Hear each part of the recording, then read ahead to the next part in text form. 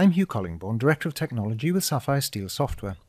In this video, I'll show you how to debug multiple SWFs simultaneously using the Amethyst Cylon debugger's listen and attach mechanism. A large Flash or Flex project may be built from more than one compiled SWF file. For example, here I've got two SWFs in a web page. The first sends text to be displayed in the second. The important thing to notice is that they've been programmed as two completely separate projects. Each project is in a different directory on disk.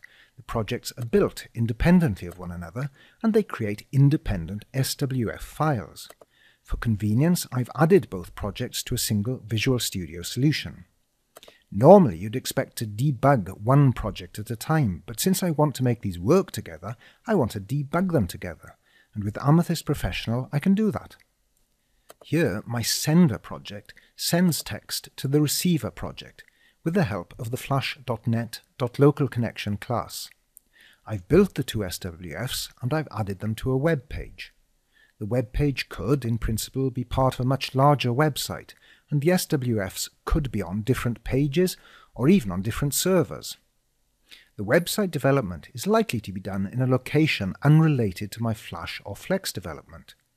You could create the web pages in Visual Studio or in an external tool, which is what I've done here with Dreamweaver. I've put my web page into this test directory, but the directory could be just about anywhere. As it needs to load both my SWFs, I've added a post-build command in the project properties of each of my two projects in Amethyst. This causes the SWF to be copied from its normal output folder into my target folder containing the web page after each build. And I've also set the launch page to my target web page in each of the two projects, so no matter which is the startup project, it will always launch into that web page. Now, in order to debug into both programs, I need to set debug auto attach to true. I've put breakpoints in the code of both the sender and the receiver projects, and when I press F5 to start debugging in the normal way, the Amethyst debugger attaches itself not just to one project and one SWF, but to both. So when I send text from the sender SWF, I hit a breakpoint in the sender project's code. And when the receiver SWF receives the text, I hit a breakpoint in the receiver project's code. In a large project, of course, you could debug through code used to build several SWFs running simultaneously. Incidentally, if auto attach has not been set, you may use attach to process. And this lets you attach the debugger to a specific running SWF. Let's look at another scenario. It may be that you want to run your programs outside of Visual Studio. Maybe you want to debug several SWFs that aren't even loaded into the same web page. They could even be run by different applications. Well, Amethyst has another trick to handle this situation too. Make sure that you have a solution loaded with all the projects you plan to debug. And of course, you have to be sure that the debug version of the Flash player is being used by each of the applications into which the SWFs will be loaded.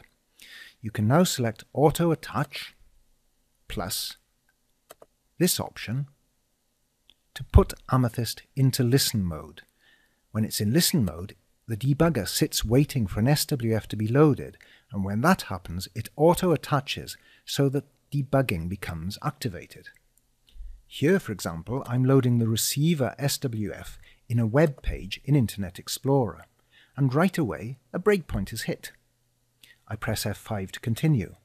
Now I'm going to run the sender SWF in the Flash player. The Amethyst debugger is still listening at this point, so when the new SWF loads, it once again auto-attaches. So a breakpoint in sender will work just like the breakpoints in receiver. And now I can debug not only across two SWFs, but even across two applications, the Flash player and the web page inside Internet Explorer. And of course, once a breakpoint is hit, I can use all the debugging tools of Amethyst to navigate the call stack, watch variables and drill down inside them, evaluate variables in the editor, and so on. So that's a look at a very simple example of using auto, attach and listen to debug multiple SWFs across one or more web pages or applications. For more on Amethyst Professional, or to download a trial copy, visit the SapphireSteel Software website at www.sapphiresteel.com.